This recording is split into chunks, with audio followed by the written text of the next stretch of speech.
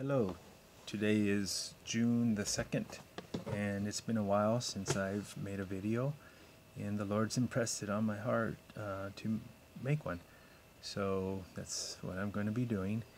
But I want to pray first before I continue on.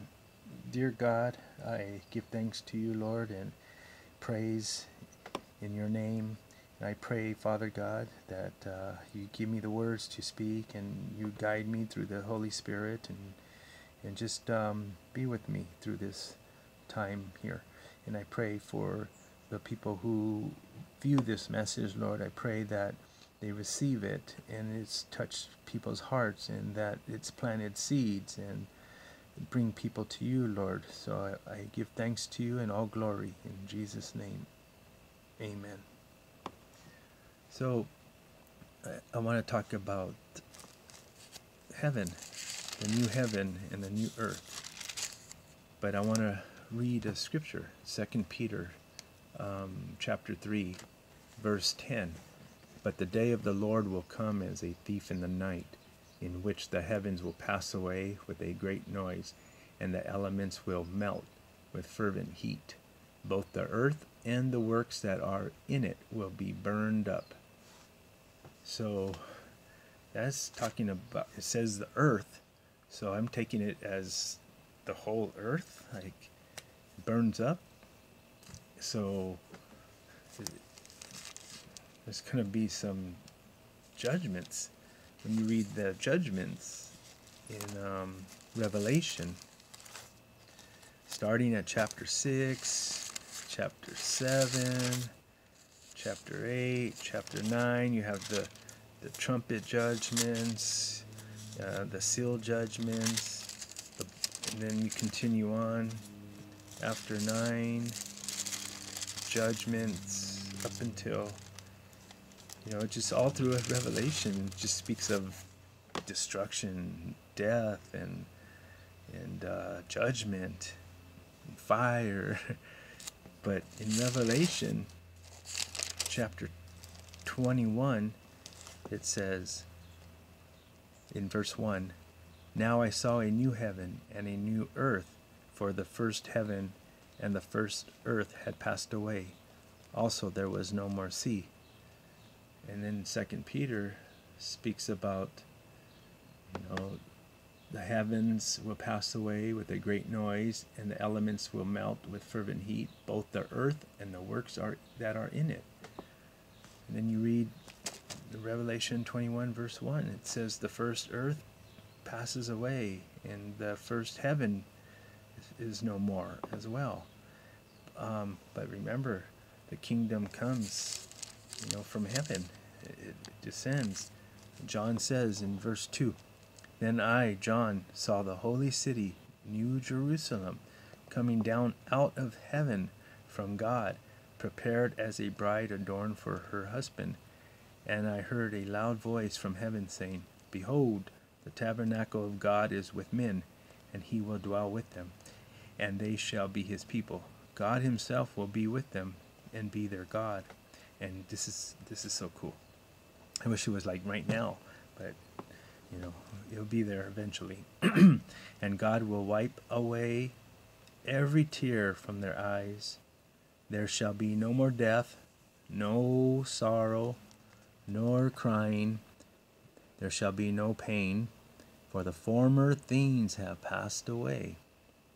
For the former things have passed away. So that too kind of tells me that everything that we know now it's gone, it's passed away, it's going to be all new. Everything is going to be new, because in verse 5 he says this, "Then he who sat on the throne said, Behold, I make all things new." So all things new.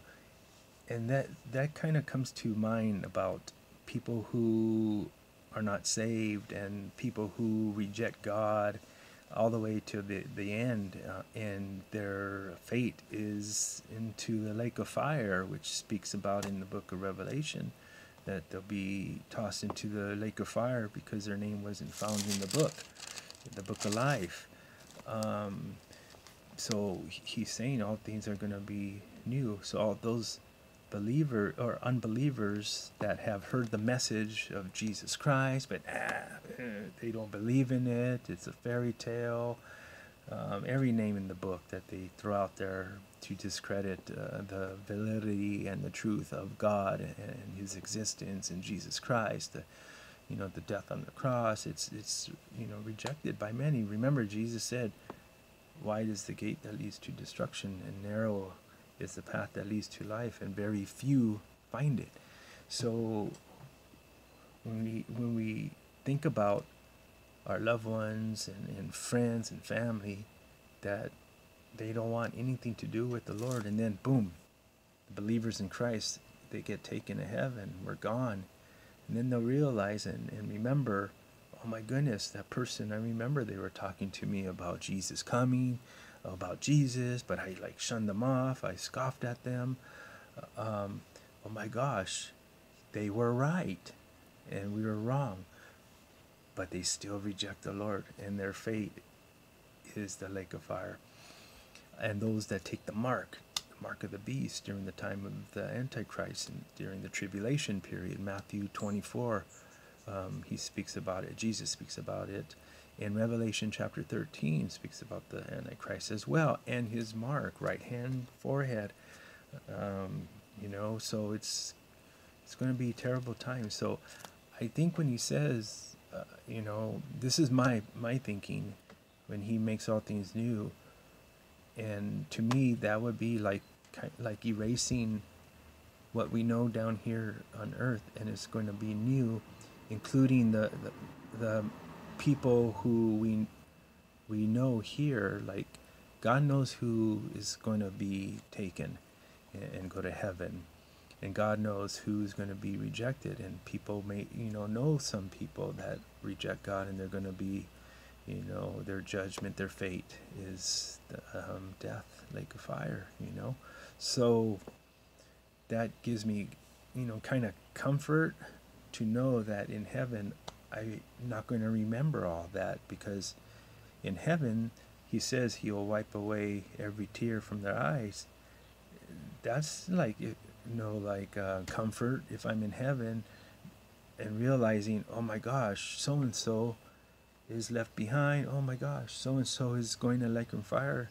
How is that comforting and joyful in heaven? So I'm almost certain that's what he's telling us here, that everything's going to be renewed, reprogrammed or something, because we do get our restored bodies when we go up to heaven, whether it be the rapture or because even in the rapture, the dead, like if you die on earth, when it comes that time for the rapture, the dead in Christ will rise first, and then those who are alive that didn't see death will be taken and meet the dead, the ones that meet them in the clouds, and then boom, we meet Jesus, meet the Lord in the air, because Jesus descends down. You could read about that, 1 Thessalonians chapter 4, 12 through 18, 1 Corinthians 15, 51 and 52, or I think it starts at 50. But so we see that people who we know, there's going to be some left behind. I'm just thankful for God's word to give us that comfort. He'll wipe away every tear from their eyes. So heaven is going to be a wonderful place. And in the book of Revelation gives some wonderful descriptions of heaven. The foundations and the gates and the streets are paved with gold, and the angels, and it's just going to be fantastic. And when you read the book of Revelations, there's a blessing to those who read it. In the beginning, in the end, it talks about a blessing. Revelation 1. I'm going to start just at verse 1, and I'll read to verse 3. The revelation of Jesus Christ, which God gave him to show his servants things which must shortly take place, and he sent and signified it by his angel to his servant John. Verse 2, who bore witness to the word of God, and to the testimony of Jesus Christ, to all things that he saw. Verse 3 is cool. Blessed is he who reads and those who hear the words of this prophecy, and keep those things which are written in it, for the time is near. So if it's saying that, and the time is near, and he wrote that when John wrote this, 50 AD? Let's see. 70 to 95 AD. That's what this is. That's when this is recorded. The time is near then. Imagine now. Oh my gosh. It's like even near. Like right there at the door. Because we see everything that Jesus spoke about on Mount of Olives, about the end of the age. And he gives a description, Matthew 24 and Luke 21. Earthquakes, famines, pestilences, wars, rumors of wars, nations, perplexity, and the waves and the sea is roaring. And like, if you look around, if you pay attention to what's happening in nature, with the earthquakes and the floodings and even the volcanoes, Jesus spoke on that. And in Luke 21, he even says people, it's like the fearful sights, what we see, that's fearful. Imagine then during the tribulation period and the judgments, that's going to be even more fearful, more death. Death is spoken about, in the judgments, it's just going to be a horrible time. That's why now is the time of salvation, and accept Jesus Christ as your Lord and Savior. Invite him into your heart. Ask him to forgive your sins.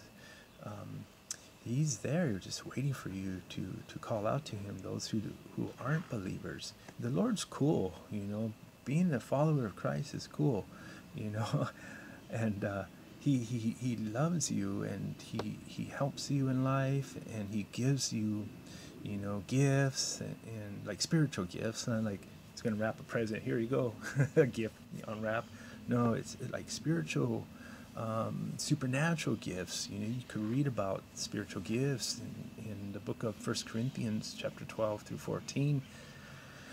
And you can read about during the Pentecost, when the Holy Spirit came down and they started speaking in tongues, in other tongues. That's part of that's one of the spiritual gifts. Chapter 2 of Acts, you can read about it. And so God is cool, and he tells us in this book, in his word, the beginning to the end, and he gives us a little sneak insight of heaven through the words that are recorded in the book of Revelation.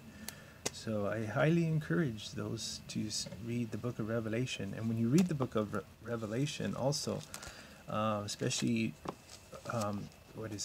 chapter 13, read it alongside with the book of Daniel, because in chapter 13 of Revelation it speaks about the Antichrist. And when you read in the book of Daniel, I believe it's chapter 7 and 9, I think 9 through 9:27, speaks about the Antichrist, the abomination that causes desolation during the time of tribulation. That starts the midpoint of great tribulation. So read that alongside with Revelation 13. It's pretty cool, because prophet Daniel pinned it, and then we get it elsewhere in the Bible. So anyhow, I've been rambling on now for about 14 minutes. My timer, little timer there says so. But anyhow, I hope you find encouragement in this little short reading and little study in Revelation and about heaven. So keep looking up to the kingdom of God, and keep your eyes focused on Jesus Christ. So until next time, Maranatha, Jesus is coming.